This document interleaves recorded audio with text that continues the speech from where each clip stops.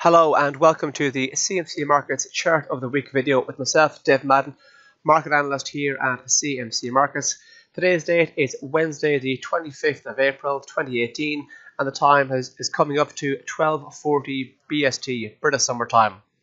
This week's chart of the week is the Euro Stoxx 50, or as we call it here on the CMC Markets trading platform, the Euro 50. And of course, as always, we are looking at the cash market.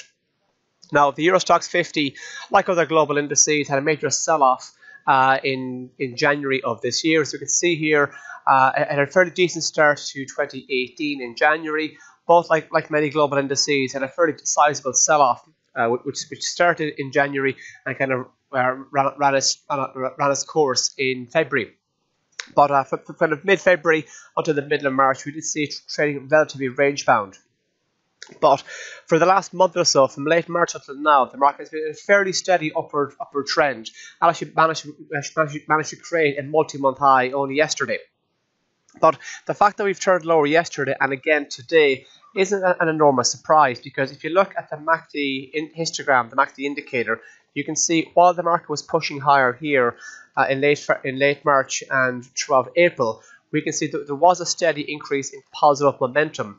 But in the last few days, we noticed how the actual market itself was pushing higher and creating fresh multi-week and multi-month highs, whereas the actual MACD indicator was actually in slight decline. So when you have that, when the market's creating higher highs, but the MACD indicator is not creating higher highs, you're seeing lower highs, there's a divergence between the two.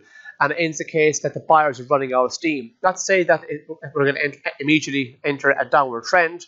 It's just that the momentum or the bullishness that the buyers have is running out of steam. So what we could see is the market drift a bit lower before potentially moving higher here from here. Seeing as we have been in an upward trend for a month, it's a possibility we could see the market drift a bit lower from here before potentially continuing the wider upward trend that it's been in for the past 4 weeks.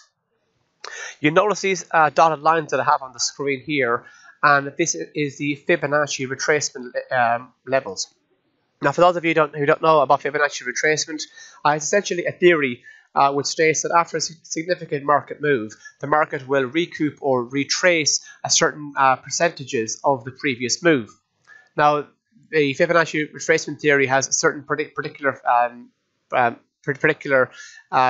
retracement levels in mind, such as 23.6, 38.2, 50%, and 61.8%. So all these dotted lines here are those retracement levels. And of course, if it was to fully retrace the move, it would be a 100% retracement.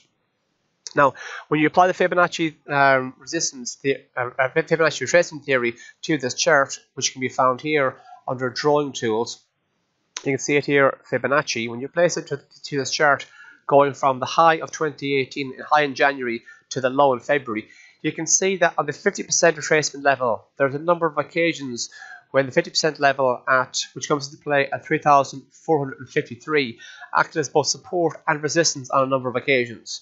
Now, if it's acted as both support and resistance in the past, it's more likely to do so again in the future. But we can also notice that when the market was running out of steam and just before it turned over on itself, it just went north of the 61.8% retracement level, which actually coincides with this red line here, which is the 200-day moving average. So when you've got a couple of indicators converging, it could suggest that the market is in an upward trend over the last month, but because it reached the 61.8% retracement level, some of the buyers are getting out, or perhaps some of the buyers are getting out after it didn't have the momentum or the steam to kind of go beyond the 200-day moving average. So in the near term, it's possible that we could see the market drift a little lower. As I was saying, the MACD indicator is pointing to a cooling of buying momentum. But this area will be significant. If you could take out the recent high, which is only created yesterday, and that comes into play at 3,523, we can take off that. It could be quite significant. And if we go north of that, the next big psychological number to keep an eye out for to the upside would be 3,600. And if you go beyond that, the February high of 3,636, and then if you go beyond that, we could be looking at the January high of 3,689, and of course if you take off that, we could be looking at the all-time high up towards 3,709. If you do drift lower, where could we potentially find support? Well, we may find some support from the 50% retracement level, which comes into play at 3,453. Like I mentioned, we saw a lot of consolidation of that in the middle of April, and there's a few occasions where that level acted as both support and resistance in February and March. So there's a possibility that area may act as support in the near term. Should we drift south of that level, though, we may find support also coming into play on this blue line here, the 50-day moving average, which comes into play at 3,408. Notice how it acted as both support and resistance earlier this month, so it's possible it may act as a support in the near term. But should we go south of there and we take out the early February low of 3,366, then we could be looking heading back down towards the early February low of 3,300. And if we go south of that, we could be looking at retesting the February low, which comes into play at 3,217. Well, that's all from me this week. Thank you very much.